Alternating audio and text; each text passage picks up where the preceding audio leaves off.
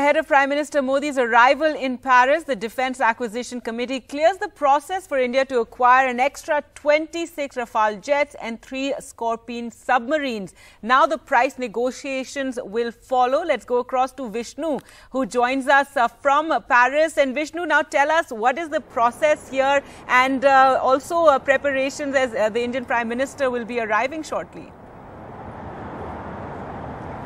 That's right. In about half an hour from now, Prime Minister Narendra Modi will be arriving in France at the Orly airport. He is the chief guest on Bastille Day. That's the French National Day, and that is tomorrow. Ahead of that, and in an expected move, the Defence Acquisition Committee of the government has cleared the process for India to acquire 26 additional Rafale fighters, this time for the Indian Navy, and also very significantly, in fact as significantly, 3 Scorpene-class French-designed submarines. India already operates 6 of these submarines, all built to a French design at Mazgaon docks. The Navy has wanted more, and it seems now that that process will also happen. I would like to stress that this is a process. It's not a done deal until the final contract is started. But the fact that India is announcing this, that they are in talks with France, it seems to indicate that this is a process that will go through. However, it will not be immediate. There will be contract negotiations which will take place. That could take months. It took several months before the last Rafale contract took place. So it is quite possible that the actual signing, which will be cleared by the Cabinet Committee on Security, ultimately would happen once a new government comes to power after the election. So that's the time frame we are looking at. But I think the fact that the Defence Acquisition Committee has cleared this is because they have a ballpark figure that they're looking at. So they're well aware of their negotiating position by now when contract negotiations actually start. These are all very important steps for India and our Air Force, our Navy, and our armed forces. So be that as it may, I think the big focus, of course, is Bastille Day.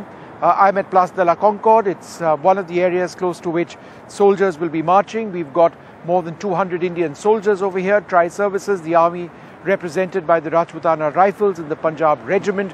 There's a Navy contingent, there's an Air Force contingent. Overhead, there are going to be Rafale fighters of the Indian Navy. And if you just look to the right, to my left, in fact, over here, you can see one of the stands which has been set up where people will be seated. And this is at Place de la Concorde, and there are going to be soldiers marching in this area as well tomorrow. So there is a great sense of excitement ahead of Bastille Day, as you would expect.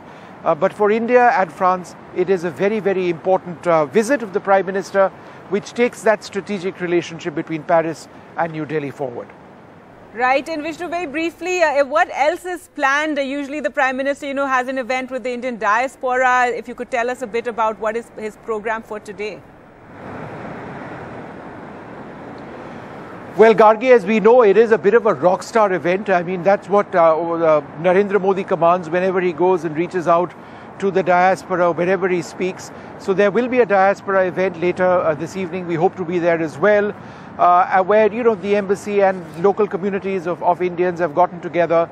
They'll be greeting the Prime Minister. The Prime Minister often makes it a point to tell the diaspora that they are ambassadors of India. He also makes it a point that these are individuals who actually contribute to India's economic growth as well. So it is going to be yet another opportunity for that to take place later on today. Before that, there will be bilateral talks which takes place. The head of the French Senate will be meeting Prime Minister Modi. The Prime Minister of France will be meeting Prime Minister Modi. And then later on in the evening, after bilateral talks, there'll be a dinner which takes place. France's President Macron will be having that dinner with Prime Minister Modi, the first among, I believe, 2. And so there is that personal equation, of course, between the 2 leaders, which should be reinforced by this visit.